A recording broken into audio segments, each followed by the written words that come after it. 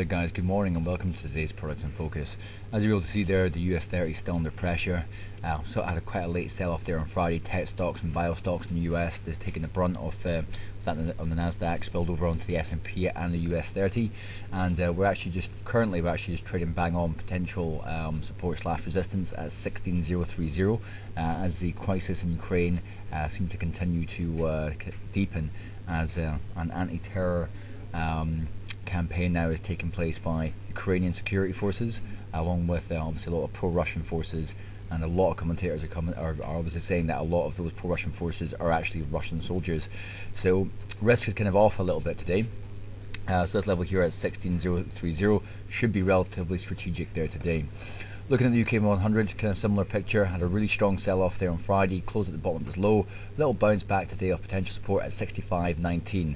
And again, this is a level to have a watch today. Japan 225, you've been seeing a lot of yen buying. Well, not a lot, but there's been some yen buying incidentally, which would be kind of negative for Japan 225. I think all the global markets had a very slight bounce this morning.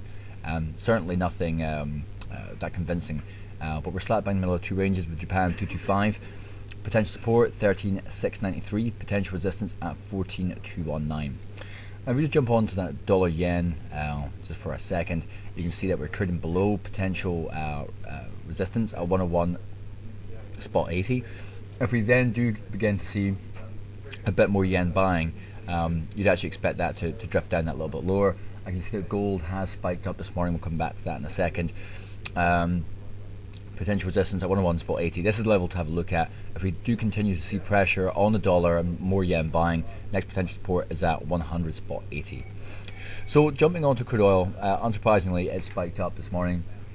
It's managed to recover all of its losses. This formation here is a graveyard doji. This is usually very negative from a technical analysis perspective, but you can see the fundamentals are pushing crude up right up to about 105. We're almost quite close to resistance right here. A break and close above that, well, the next potential resistance is a lot higher. So that'd be around about 110. And obviously, if the Ukrainian crisis gets worse, as in open fighting in the streets, and we do have, those 25,000 Russian soldiers in Crimea, 40,000 Russian soldiers on the border, with planes, tanks, and everything all ready to go, all seems like a massive pretext for another annexation by the Russian Federation. But we'll have to wait and see what happens. So gold, unsurprisingly, in that case, is now the safe haven of choice. So it looks to be people buying gold rather than doing the yen. That might be a dollar story though. I can see the dollar actually has increased against sterling and the euro, so that's maybe what's taking the shine off that a little bit. But as you can see there, gold's getting up to 1332. We do have a death cross on here, but to be honest, I think technicals in this instance just now are stretched versus the fundamentals. We need a break and close above 1332 before we can challenge 1362. This level here it's certainly significant. So this is the level to beat. So if we've got a failure to beat and things quieten down in Ukraine, this is the level that people will start to instigate as a resistance level. So if we finish up by looking at cable and euro dollar. So euro dollar, I can see is back again on lows. So we actually gapped lower this morning. We had a move back up to 38.63, which has pushed the price back down again. This is your potential resistance. And if we then have a look at cable, which should also be towards its lows of the day, we're on the wrong side of potential support, which may now be acting as resistance at 67.44. So this is the level to look at again there today. So economic announcements wise, well, you've got retail sales ex auto at 130. That's probably worth having a look at.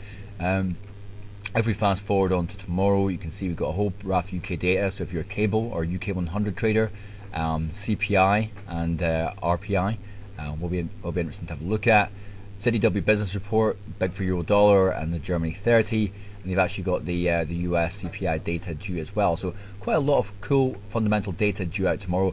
Keep your eye on the chart forum for more updates from CMC clients and our global analyst team, and make sure you make insights part of your layout going forward. And you should join me again tomorrow, to find out what happened next.